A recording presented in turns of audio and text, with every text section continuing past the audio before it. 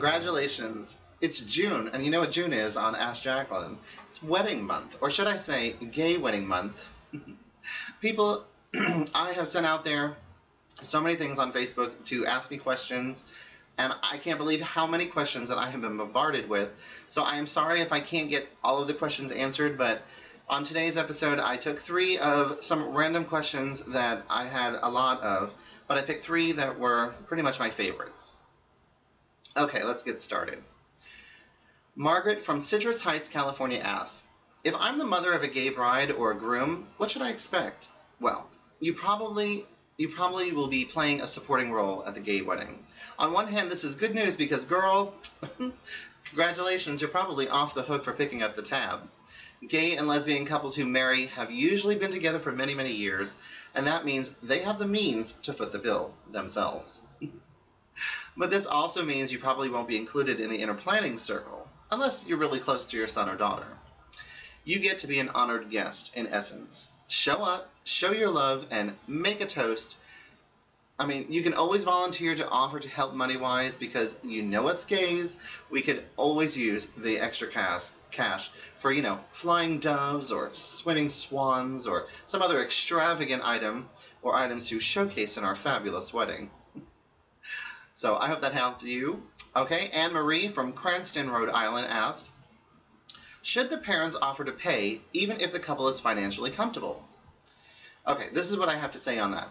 If it is within your means to buy the flowers or pay for the rehearsal dinner, girl, go ahead. You know, offer that as a, you know, to the groom or brides. I mean, if you're able to. Or you can make a cash gift because they will always need cash. Treat them as you would your straight kids. But if you haven't saved for this wedding, girl, don't sweat it. Like I said before, gay and lesbian couples who marry have usually been together for many, many years, and they have the means to foot the bill themselves. Mark from Oak Ridge, Tennessee asks, what is proper at a straight wedding? Will it be the same as a gay wedding? Oh. As for any wedding, okay, arrive on time, or what I should say, no, don't arrive on time. I hate people who are last minute. You need to be there 20 minutes early. You know, if it's a church wedding or a place where, you know, people are going to, you know, be sitting outside or, you know, something, sorry, I got a piece of hair on my face. There's going to be seating, hopefully, if not standing, and it's okay to be early. Okay. Send a gift. Don't bring it with you. It's just tacky. Most people don't even do that anymore. They don't. It's not even that tradition's kind of ended where you bring the wedding present wrapped with you and put it on a present table. It's just tacky now. Use the registry if there is one, or you can make a donation if the couple asks for that instead. In many ways, a same-sex wedding will always seem the same as every other wedding that you've been to, except for the fact that it will involve 2 brides or 2 grooms, and the cake toppers will be the same sex. Sure, the food may be better or the flowers are fresher. Just kidding. But remember, a wedding is all about the love and commitment between 2 people, regardless of sexual orientation.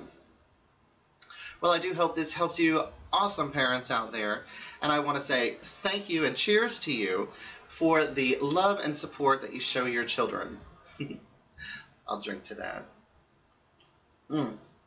I'll see you next week with some more answers to your gay wedding questions on the next Ask Jaclyn. Bye for now. It's really good champagne.